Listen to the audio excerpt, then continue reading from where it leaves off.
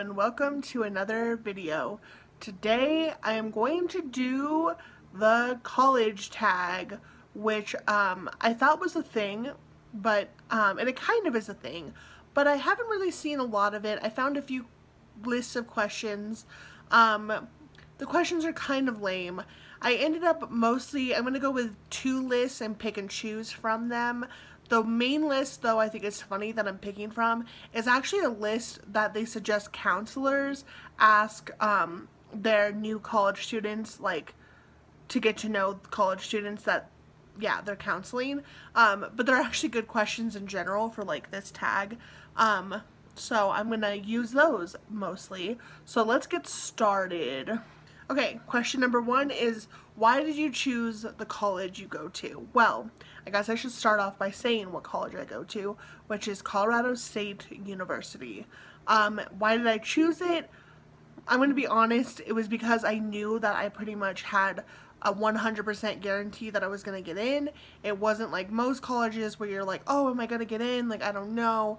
I had previously gone to community college in Colorado, and with the way Colorado State works is, and I think Colorado University of Colorado as well, the way that they work is if you're a Colorado resident and previously had gone to a Colorado community college, it's almost guaranteed that you will get in. So that was pretty much my reasoning. Also, Colorado State compared to University of Colorado is a lot cheaper.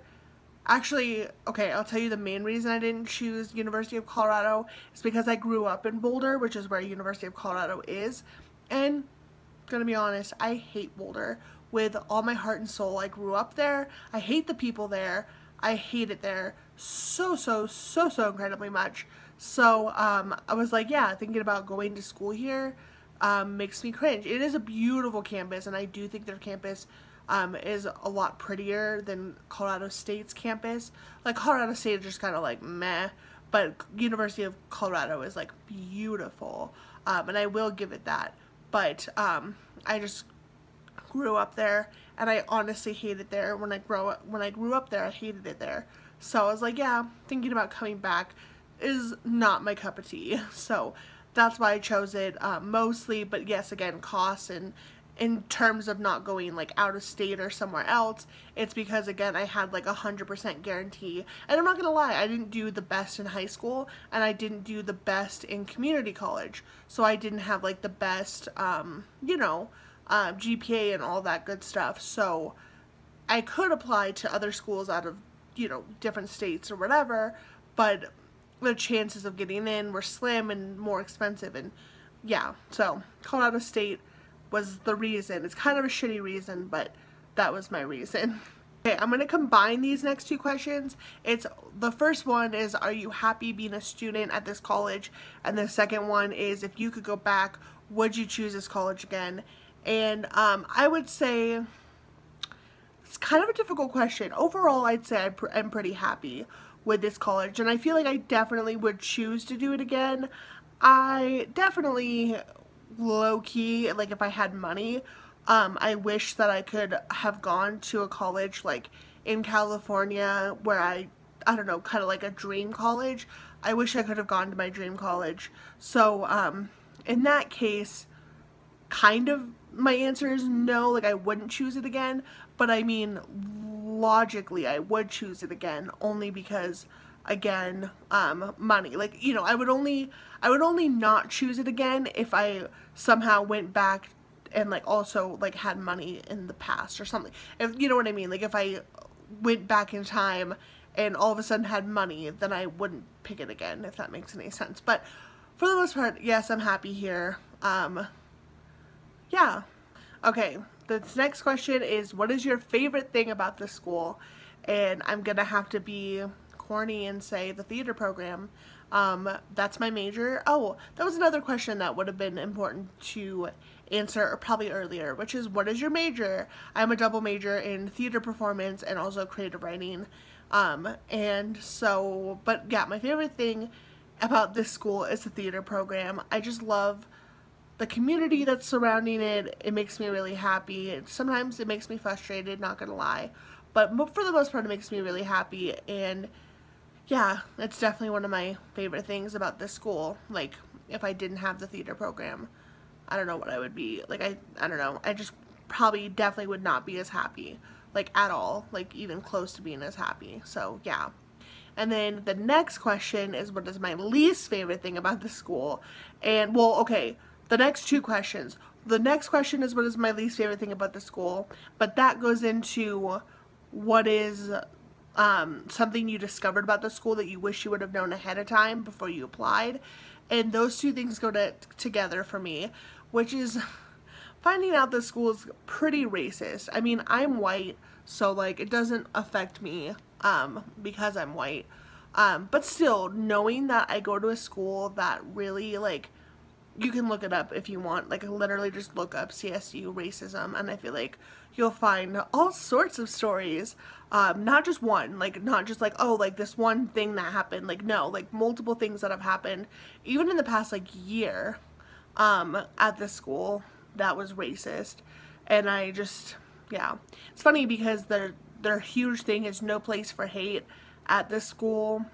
But and I thought that was really nice when I first moved in. I would see the things everywhere that said no place for hate, no place for hate, and I was like, oh, that's really cool. Like, you know, they don't accept intolerance, like they don't accept hate here, except they do, because yeah, there's a lot of, yeah, and not just like blatantly racist things that happen to like specific students, but also like racist like KKK members on campus, like shit like that. Like, it literally is common here. Like, it's just like, okay, maybe not common, that's not the right word, but like, I don't know, it's kind of just known here.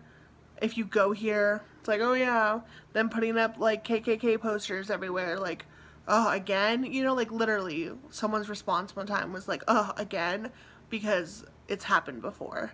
So yeah, definitely. And I'm not like, not obviously everyone here is racist, but apparently a good amount of people are, obviously, and it affects the school, it affects those students who, you know, who, I don't know, I wish I would have known that. And that definitely obviously is a big, like, I don't know, I can't talk, but it just sucks, I guess, is my point. Moving on. Next question is, do you feel challenged in your coursework? And I have to say, heck yes. And I think it's interesting because a lot of people, I feel like, have the opinion of, like, most of my classes, like I said, I'm a double major in creative writing and theater. But most of my classes are theater classes because I took a lot of English classes, literature classes, creative writing at my community college, so I kind of got a lot of those credits taken care of at community college, but theater was not offered. And so now that I'm in this college double majoring, most of my classes are theater. And my point with all of that is that I think a lot of people assume that with theater, it's not very hard. You know, like, they're just like, oh, it's theater. Like, you know, like, you don't have to do much. But I would argue that theater is challenging. Not just the coursework, but just the after-school stuff involved as well. It is a lot, but even just the coursework itself is a lot because there's a lot of reading that you have to do, a lot of papers, surprisingly, that you have to write.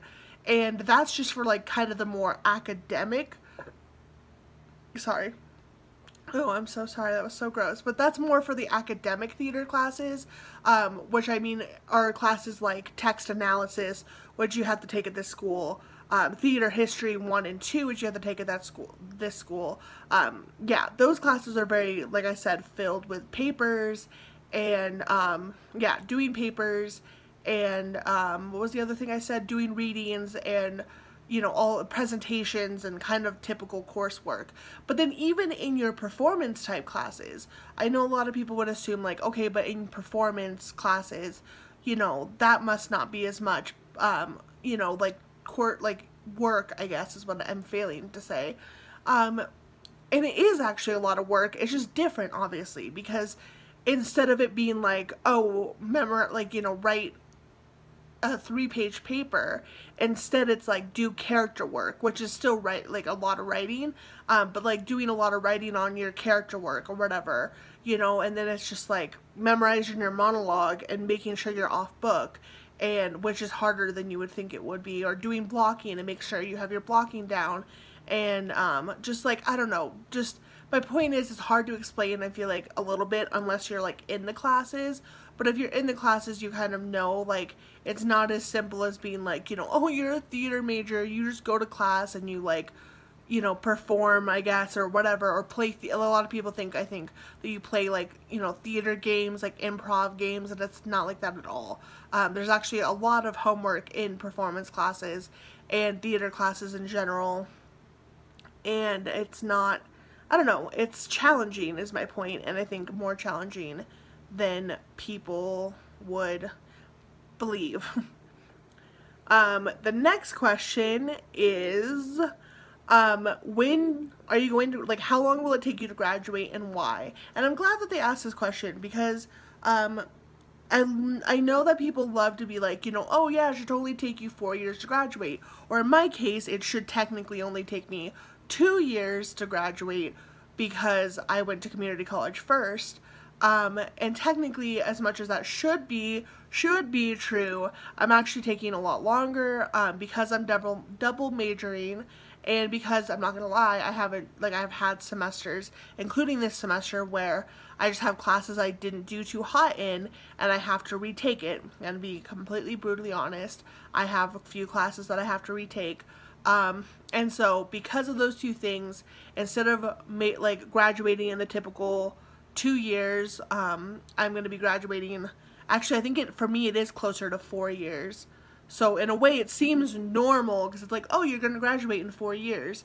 But it's like, yeah, but I should be graduating technically. For me it should be 2 because, yeah, I can't talk. But, that's why, because double majoring is the main reason, and it's because, yeah, you have like twice as many credits. So, yeah. Anyway, next question. This next question is, how approachable are the professors? So, of course, it's going to depend on professor to professor, but I would say that every professor I've had, especially in the theater program, have been very, very approachable. Like, they're very nice, and you literally, I was going to say, in the theater program, I'm pretty sure we call everyone by their first name. Like, maybe not everyone. I think there's a few people who we still call them by their last name. But like like for example, like my acting teacher, his name is Noah. Like, we don't call him like Mr. whatever. We call him Noah. And like that's how it is for all of my teachers. It's like, oh, hey Debbie, hey Noah, hey, you know, Elise, like whatever. I'm just like name dropping all my teachers' names. But you know what I mean? Like, we don't call them by, you know, their last name, like Mr. blah blah blah. Like, we're just like, yeah, like, you know, I don't know. So, and they're just very cool and very approachable. There's some teachers here and there that are kind of more like, no, I'd say for the most part they're all very approachable. And my English teachers are like that too, that I've had so far. I've only taken so far 2 English classes at this university, or no, 3, technically, or 4, but I've only had like, I've taken 4 classes that are English, but only had 3 English professors, but all of those 3 English professors have also been very approachable. Also, I took a science class, and my science class, the professor was really nice and really approachable. So, yeah, all my professors have been super cool. I do think that, ironically, I've seen those, like, memes going around talking about how, like, in college, like, or sorry, I meant to say high school. In high school, teachers can be, like, really strict, and they're like, oh, we're strict because we're preparing you for college. But then you get to college, and teachers are like, oh, hey, what's up? You know, like, casual Friday, like, I don't know. And I do think there's, like, a truth to that. Like, I think, in my experience, for the most part, I actually had way stricter teachers in high school and middle school than once I got to college. Because once I got to college, all my teachers, for the most part, were, like, super chill and laid back and, like, whatever, man. So you have that to look forward to. I mean, I guess depending on what college you go to, because I don't know. But I feel like most colleges, you know, are like that, you know, whatever. So yeah, next question. This next question is, what is your favorite place on campus? Again, I'm going to be super cheesy and say that my favorite place on campus has to be right outside the front of the University Center for the Arts. The building in the front of it is just so beautiful. It's one of my favorite buildings. I filmed it in previous videos before because I just literally think it's so pretty. This time of year, well, it's starting to get to that time of year where they plant a bunch of flowers, and because they have a garden like across the street, but then they also put flowers in front of the UCA, and which I said that already, right? UCA stands for University Center for the Arts. Anyway, it just is beautiful, and just even when there's not flowers, it's beautiful, but when there are flowers, it's even more pretty. And just, it's my favorite building. It's just so gorgeous, and I feel so lucky that I get to like literally take classes in that building every single day, like every day. It's awesome. So yeah. I was gonna skip this question, but I decided to answer it anyway, because the question is, are you in any extracurricular activities? And for me, the quick answer is no. But I was gonna say that when I was in high school, I was in the color guard, and this school has a color guard, and all the time when the color guard does their thing, you know, does their color guard thing, I always am just like, oh, I wish I could do that. Like, I wish I could join the color guard. But I am, as a theater major, I am way too busy to be, I feel like, in any extracurricular activities. Like, I barely can function with my schedule the way it is now. I can't imagine adding something on top of that. But, I don't know. I just wanted to say that I'm not in any extracurricular activities. But if I was, I would join the color guard. Definitely, like, would do that. But yeah. Another question is, do you live on campus, off campus, or yeah, I guess that's the only options. And I was gonna say that I live on campus. That is one good thing about this college, is that they have apartments that are for upperclassmen only, and yeah, they're like, you know, your own individual apartment. It's not like a dorm where you have an RA and like you have to, like, I don't know, it's like, these are like actual apartments where you're living on your own, you are your own person, and you're not being like watched and not, you know, whatever. So it's really nice, because at first I was like, thought I would have to live in a dorm because my parents were gonna make me live in a dorm. Because I don't know, they were obsessed with the idea of me living on campus, like obsessed with it. Like the thought of me being off campus was like end of the world to them.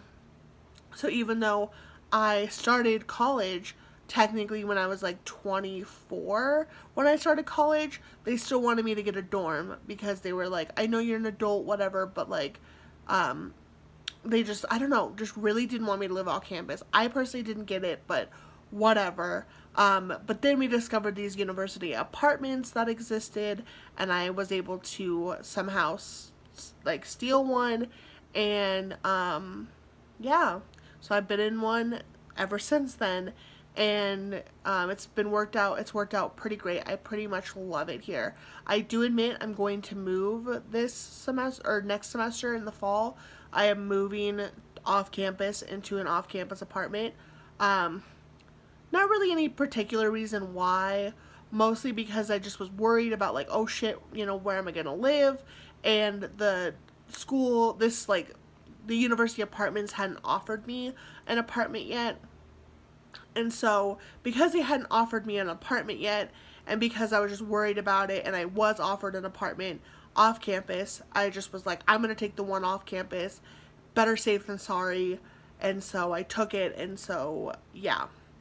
But it's not necessarily like, oh, I hate these apartments, I can't wait to move out, like, whatever. You know, like, I actually love this apartment, and I'm really sad to move out, actually. But yeah. So that's, you know, good to know in case you're not a freshman and moving on, or moving out onto campus. You can do that, potentially, in this apartment. I don't know how other colleges work, but more colleges should do this, honestly. So yeah. Next question is, have you been to a college party and have you gotten drunk? My answer is no. I've now been on this campus for a year, and I have never been to a college party yet. I went to kind of a theater party. It's not the same thing though. And it was chaperoned, so like, yeah, definitely not the same, obviously.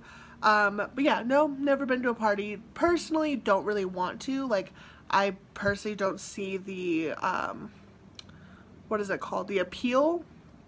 But, yeah, I don't know, maybe one day I will. I kind of low-key want to go to, like, at least one, just to, like, see what it's like. I do admit there's, like, some curiosity in me, but for the most part, I'm good. I'm okay with staying home. More than okay with it, actually. And then the last question I will answer is, have you developed any bad habits since being in college? And I feel like yes. College has been great because it has taught me to live on my own and take care of myself, and obviously that I have to take care of myself. But it has also taught me that, like, let me just put it this way. My dad is very much the type of person to, you do everything now, now, now. Like, you take out the trash, now. You do the dishes, now. Like, everything, if there's a chore that needs to be done, you do it right that very, very second, and there's no such thing as putting it off. Like, at all. Even if it's like an hour, like, no, you don't put it off. And so being in college has taught me, like, oh, this is my apartment, you know? Like, if I want to put something off, I can. If I want to, I can put it off for days. I mean, yes, like, there are consequences to putting it off, like not having dishes and not having laundry, you know, if you put those things off. So anyway, point is, I don't think I'm that bad. I don't think I'm like super messy, or I don't think I put things off like that badly, but I definitely have gotten into the habit of putting things off a little bit because I think I'm so used to, again, my dad being like, now, now, now, and so now I'm like, oh, I can actually, like, not do it now, now, now. I can actually wait, you know, an hour, whatever. So, yeah, I don't know where I was going with that, but that's a bad habit. And then just kind of, I don't know, I feel like there's other things, but that's the main thing, is cleaning. Again, I don't think I'm like filthy, dirty, disgusting, but I also think like I'm definitely cleaner. And it's funny because when I go back to my dad's house, I have to remember to like step up my game in terms of cleaning, because I'm like, oh yeah, I'm at my dad's house, like, better pick it up. So yeah, that's definitely a bad habit. Okay, that's pretty much it. All the other questions are questions like I can't really relate to. So I hope you enjoyed this college tag video. I hope it was interesting. I personally find these videos interesting. I always am interested in different people's college experiences and what college is like for them, because I just feel like it's different for everyone. So if you want to make this tag, you should, so I can binge watch them and learn about everyone's different college experience and be a creep, I guess. Other than that, I'm going to go. I hope you have a great week, and goodbye.